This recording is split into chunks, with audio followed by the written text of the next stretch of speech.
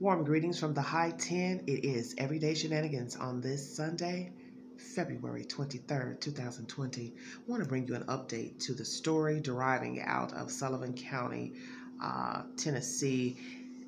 There is currently an Amber Alert for Evelyn Mae Boswell. She is still missing, and I want to bring you the said update by WHNT TV. Vigil held for missing toddler from Tennessee. The search continues for a missing 15-month-old girl from Sullivan County, Tennessee.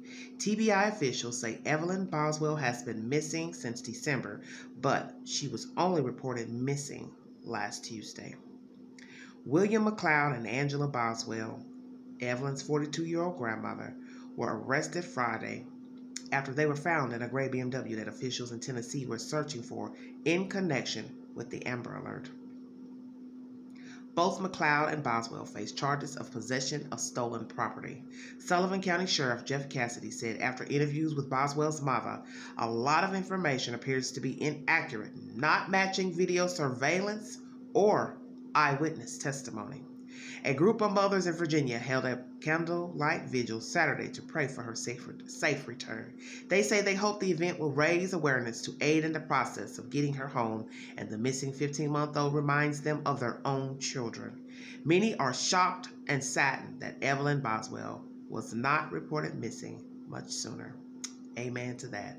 If you need verification for the storyline, please log on to your local Newsbreak app or WHNT TV. This was updated 5 hours ago, Eastern Standard Time. Okay, so a vigil was held in Virginia for Miss Evelyn. I'm praying that she is safely returned, or any said information will be brought forth to where she can be located. This is a sad and tragic event, once again, plaguing our country, our towns, our cities. So many children are going missing. So many children are not reported missing. So many children are not reported even harmed, mistreated by their caregivers, parents, guardians. And it needs to stop. It's nonstop BS.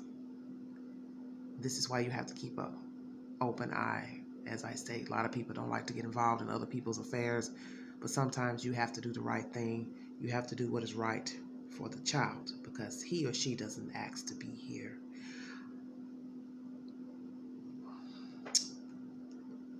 A lot of interesting information, I must say.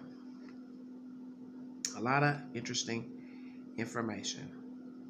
Now they're saying in this said account that her information appears to be inaccurate, not matching video surveillance or eyewitness testimony.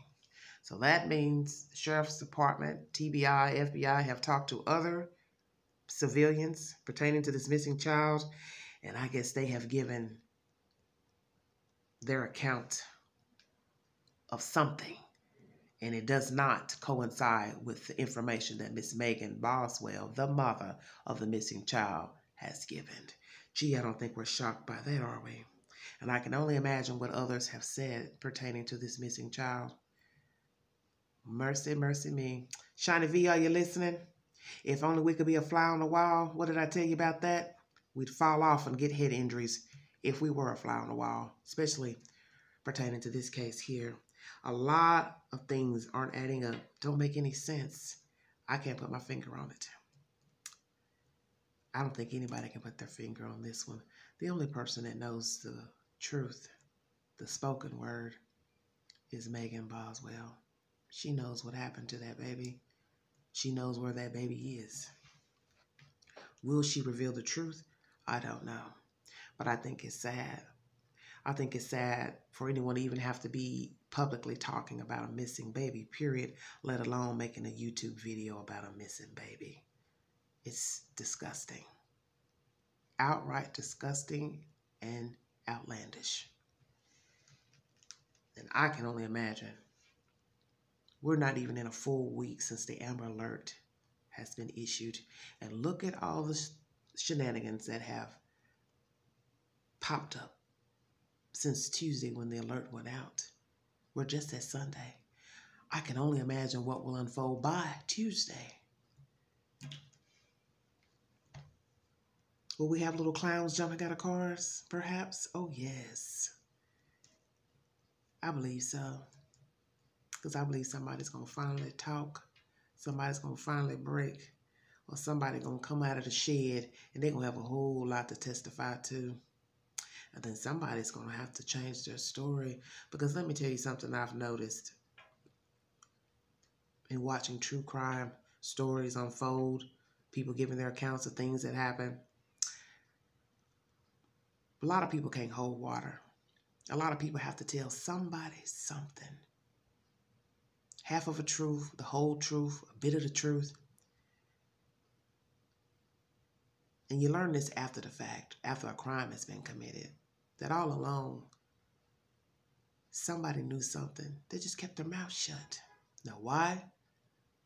An alleged, civilized, decent human being would not come forward with said information pertaining to a missing person, baby, deceased person, baby, is a mystery to me. It's baffling and it's just foul as hell to never tell the truth when you know somebody has committed a crime against another human.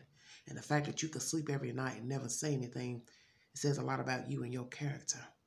And some people will spin the web that, oh, I feared for my safety. I was worried they might do something to me. What have I told many of you? A lot of these people walking around out here, they ain't nothing but fluff, talk, smoke. Because talk is cheap. Most of these people won't do nothing to you. Oh, yeah, they might have killed somebody, knocked somebody off. That don't mean they'll do it to you. Someone would think, well, they could. Yeah, they could. But they also stupid enough to tell you what they did. So that lets you know a lot about them. If you know anything pertaining to anybody's disappearance or death, you should come forward and tell the truth. Because there's no need in you living in fear of this person that's giving you the said information. Tell the truth.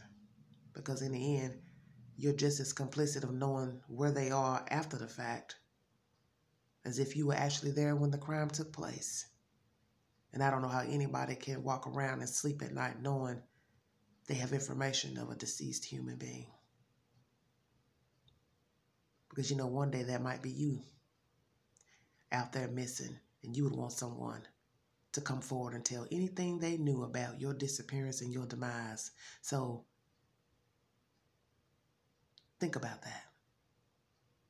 And frankly, I'm tired of hearing of people needing to put on the shoe of somebody else to have empathy. That lets me know, really, you know better than the criminal. If you don't have any empathy inside of you, you know better than the criminal. Like and share, drop your comments below. Thanks for joining me. Let's get this baby home. Please, somebody notify TBI, Sullivan County Sheriff's Department, about this child if you have any said information pertaining to the disappearance of Evelyn May Boswell. Thanks for joining me. Bye-bye.